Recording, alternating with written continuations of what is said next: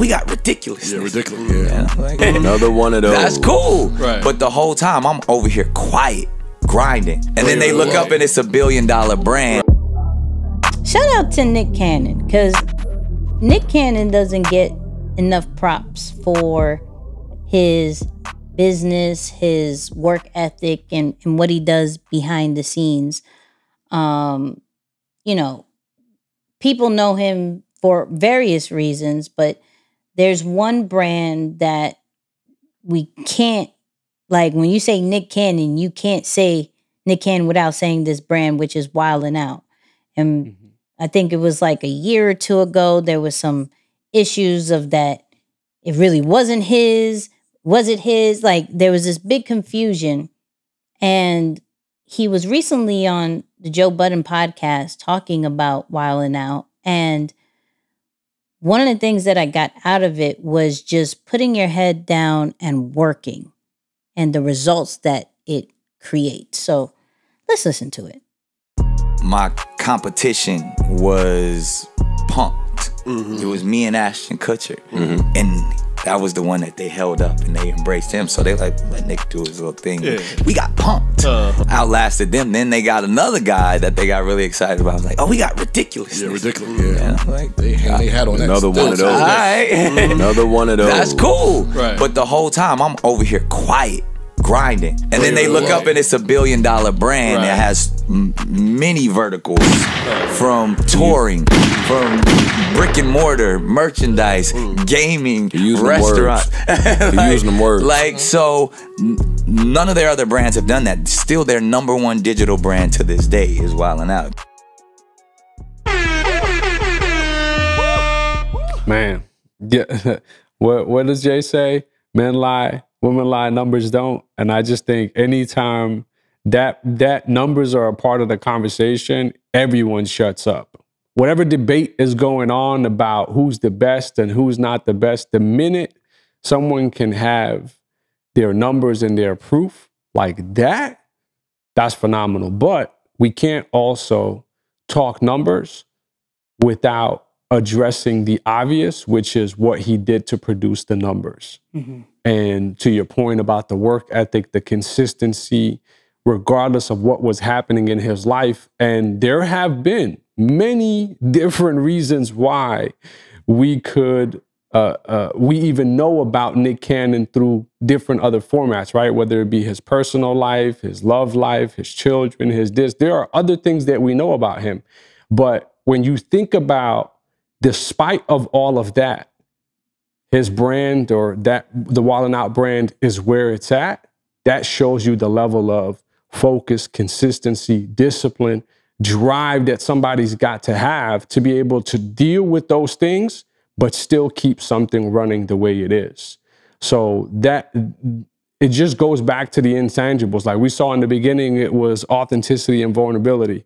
And now you're seeing some more of those traits and characteristics here that you need to infuse into yourself before you see it manifest into your brand and even the revenue of your business or what it's producing. Like, you gotta really double down on you so that even if you're not getting the attention, when the conversation does come up, it's undisputable.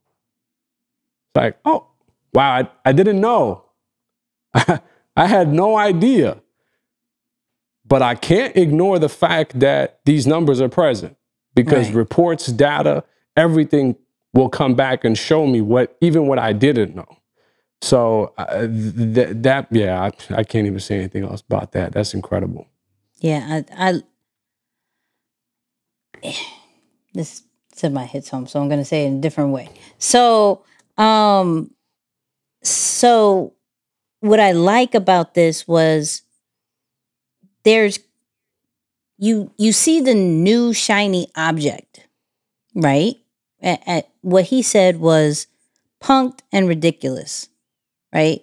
Oh, we got punked, we got ridiculous. We're gonna put our energy to that. We're gonna put we see you, but you do whatever you want, right?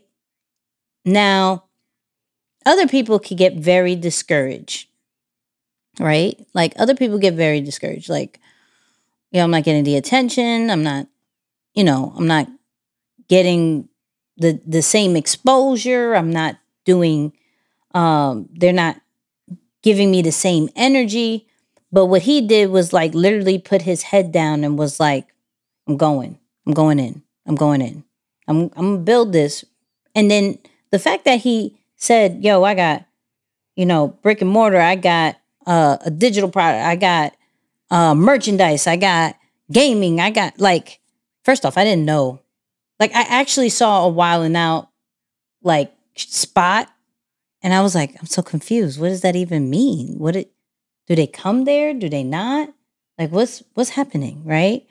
But he built that to where it's like, hold up. We need a part of that. Right?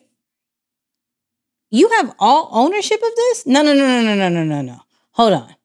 We got to figure this out, because you're actually still going while these other two are gone.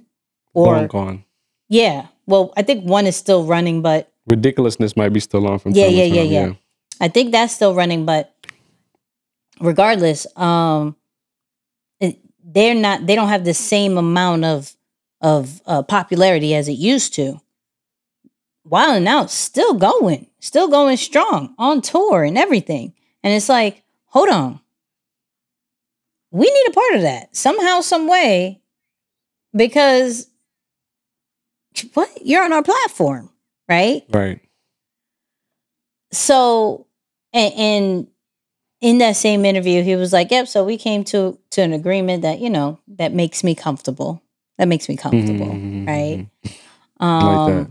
Right, that makes me comfortable. And then he also spoke about, I think he did give up 50% and was like, you know what, they're going to now give the energy it needs. They're going to get and I'm okay with doing that, because now my team can chill out a little bit and let this team take it to new heights. And it brings up several things for me. One, regardless of what you may think you deserve or how much energy should be put into you, you still have to have your own base. You still have to have your own thing going on, because you're the one that has the dream. You're the one that sees the potential of it. And so, though it may not be being grown as fast as others, it's still growing, because you're putting energy to it, and never to get too discouraged that it stops, right? But when they finally do see what it's worth, when people finally do recognize how dope you are, you have to put yourself in certain situations where you only get in partnerships or situations that is going to elevate what you've already done on your own. Not something that you feel like it's owed to them because you're on their platform, but you clearly see, oh, snap. They're about to take me to whole new heights. This makes sense. And financially wise, it makes sense. Exposure wise, leverage wise, it all makes sense now. But that possibly couldn't have happened if he would have been like, oh, you spending more time with Punk and you're spending more time with ridiculousness. Like, it could have been just a pilot that could have failed. But he was like, nah, we gon'. And the real great thing about Wild 'N Out, it was literally a platform in order to put his friends on. Let me highlight some of the other great comedians and stand-up artists, and let me put them here and show the world how dope they are. And he continues to do that. Like, we know of if we're talking about relevant stuff, like a DC Young Fly, because of Wild 'N Out. Yeah. We know of a B Simone because of Wild 'N Out. Pretty V because of Wild 'N Out, you know? or plays a factor in that. And so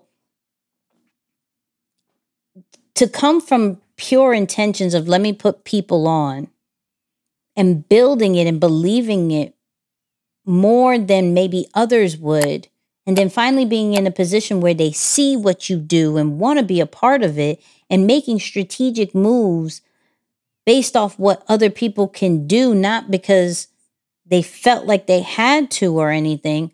I think Nick Cannon needs more flowers than he really gets. Because that's that whole movement for it to be a $1 billion brand, to have such different components of Wildin' Out, which seems just like a really dope comedic show, to, oh no, we're touring. No, we got merchandise. We got this. We got that. We got, like, it's very inspiring. It's very inspiring. And it shows a lot of what putting your head down and working does. I mean, yeah, that's major. Yeah, the fact that he's accomplished all of those things simultaneously, diversified a brand, built a brand, put his people on, made a name for himself. It's like there's so many things that have happened under that one roof, which it just shows that we can always do more with an opportunity. Right. It's just once an opportunity is, whatever's in our hands, we can always do more with it. That's a perfect example.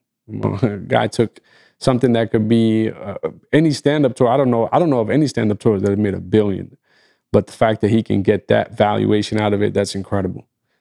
Big facts.